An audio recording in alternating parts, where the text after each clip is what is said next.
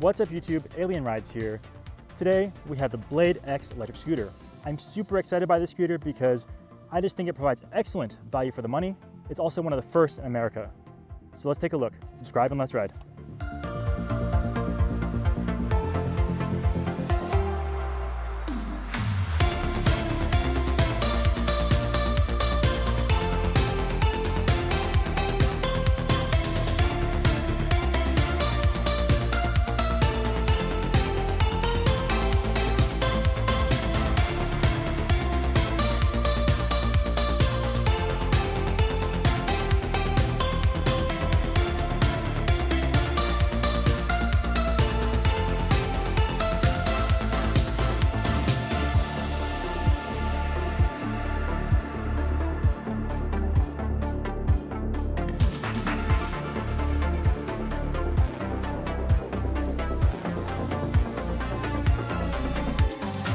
All right, let's take a look at some of the features of the Blade X electric scooter. So we'll start from the rear here. So you've got a hub motor here with a 2-watt looking 10x3 inner tube, looks like.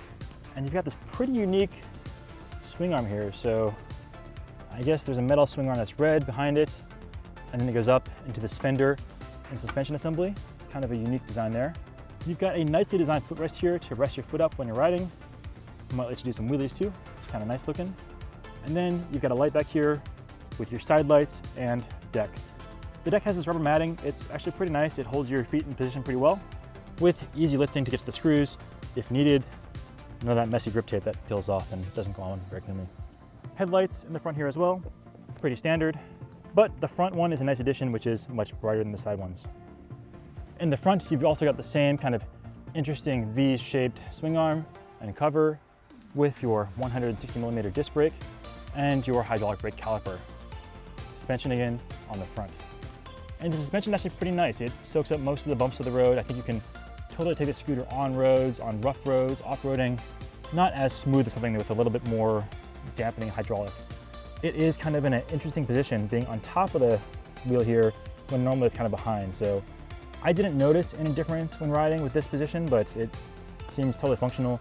I don't know if it makes it more complicated or not to change. Maybe it's even easier to kind of get to the adjustments.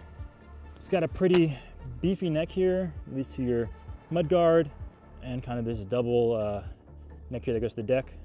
The folding mechanism is actually pretty functional. You've got a really stiff stem there, and that's good. It does take quite a bit of time to undo it though. I've got to untwist this thing, which can go pretty fast, and then it will just fold. All right, up the Blade branded stem, and we'll get to the handlebars. Let me just take the scooter down real quick. All right guys, you've got a pretty wide handlebar. It's pretty comfortable, good control of the scooter. Comfortable grips. They might get a little slippery when it's wet, but they seem nice. Dual brake levers, hydraulic XOD brakes. I haven't used these a ton, but they seem pretty good.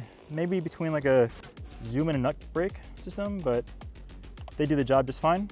You've got kind of the standard Eco Turbo single dual switch here. Nice quality buttons, but I can never tell if it's in or out.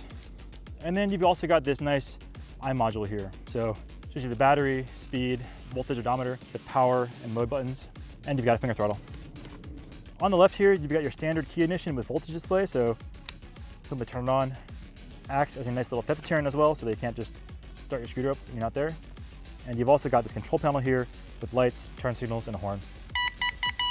What's cool about this control panel that I haven't seen in other scooters though, is that these buttons light up. So it tells you the front light's on, tells you if the turn signal's on. A lot of them you just kind of have to guess and you don't know the status of it. And you've got a locking clamp here for when it's folded, and that pretty much covers it for the features. So now let's get back to the video. All right, we're at our new favorite hill climb spot, Ripley Street. It's a crazy long sustained hill climb, so let's see if this dual motor scooter can make it up.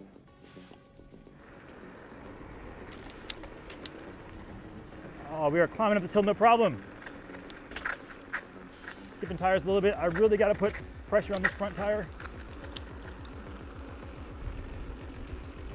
25 kilometers per hour at the top.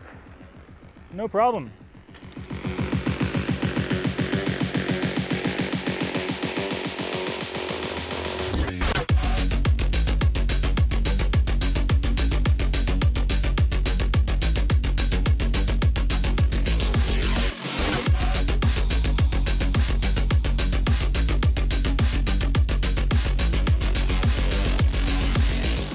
right, guys, we are speed testing the Blade X. Everything is maxed out. We've still got the display on kilometers per hour, but we'll have a little overlay with miles per hour, so let's see what this baby can do. A lot more traffic than I like on our typical speed run, but it's okay, it'll be fine. All right, we're at 46 kilometers per hour here. Let's push it. 60. 70 kilometers per hour. 75. 76. 80.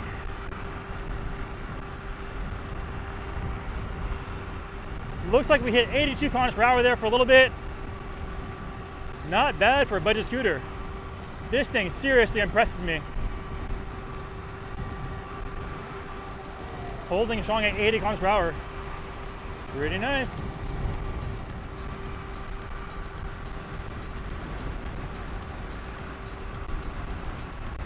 Woo! Nice little scooter. All right, that's all we got for this episode on the Blade X electric scooter. Hope you all enjoyed this video. If you did, please like and subscribe. You can find the scooter in a link in the video description below. Thanks so much for watching, and we'll see you all next time.